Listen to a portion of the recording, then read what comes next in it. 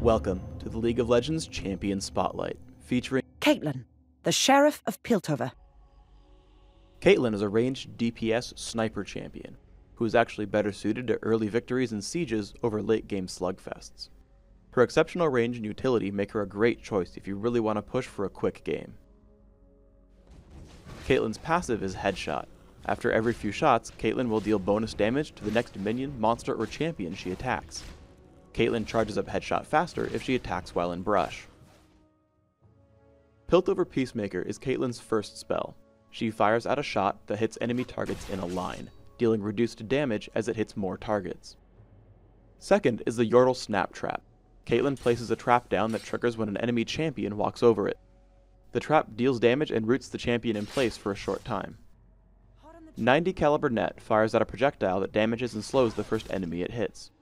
Caitlyn is also pushed backwards when she fires it. Caitlyn's ultimate is Ace in the Hole. Caitlyn channels to fire out a bullet to a target enemy champion. While the bullet will never miss, an enemy champion may walk into the bullet's path and take the shot for his teammate. As a physical carry, Caitlyn can excel in all three lanes.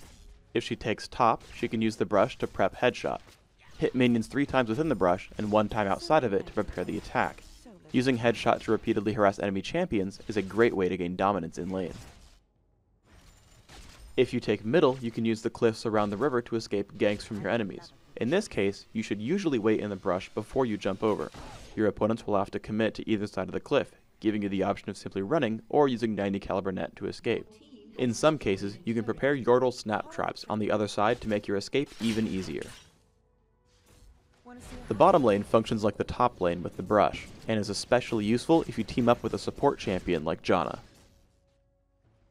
Since Piltover Peacemaker has a channel time up front, some players resort to simply farming with the ability. But fighting against her, you should always be careful about being hit. To help with the learning curve, here are a couple shots showing her animation into the attack. Also, because it's a skill shot, you can always snipe players in the brush or across walls. Because of her exceptional range, she does really well with the Lizard buff. Always make sure to fight monsters from the brush to trigger Headshot more often. When chasing an enemy, you should consider how to use 90 caliber net.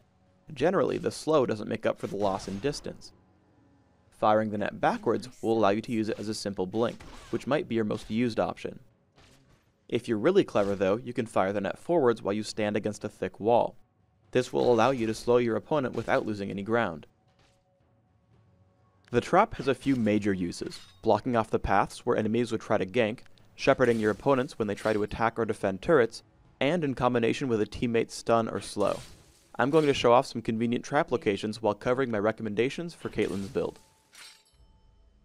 Take armor penetration marks and quintessences, plus mana regeneration per level, seals, and glyphs. Use 2109 masteries, taking improved ghost and neutral buff duration. Also take cleanse to complement ghost so that you can escape dangerous situations.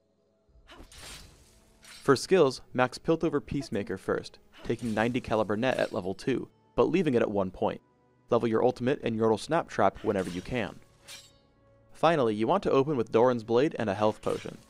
Rush your Berserker's Greaves before taking Infinity Edge and Last Whisper. Once you've finished both, drink Elixirs of Fortitude and Agility, slowly building your last 3 items, Banshee's Veil, the Bloodthirster, and Guardian Angel. Let's look at this in non-ideal scenarios. Xin Zhao comes at me with a Lizard buff and there's no way I'll make it into the brush. Don't panic, just wait until 90 caliber net will both slow him and send yourself to the tower. Just make sure you don't miss. Me? Miss? Not by a long shot. Yordle Snap Trap also combines well with a teammate. Here I bait Xin Zhao out since Rammus is waiting off in the side. I wait for him to taunt and then I immediately drop down the trap, ensuring an easy kill. Sometimes these mechanics work together. Garen tries to fight me and then ghosts away once he realizes he's losing. I cast 90 caliber net backwards to hop over the wall and then fire Piltover Peacemaker while he's still in the fog of war. In teamfights, you want to constantly cast Yordle Snap Trap. While I initially missed the trap against both Malzahar and Garen, they both end up triggering later in the battle against Garen, giving us the kill. You especially want to place them in the brush to make them harder to dodge. Additionally, always be cognizant of the battle around you. Because I'm watchful, I'm able to assassinate Teemo. You should always try to abuse your range by staying at the back of fights. I'm able to position it enough that Lux tanks Ace in the hole for her big brother. Finally, as we bring down Garen, I make sure to drop a snap trap where he's reviving, giving us another easy kill.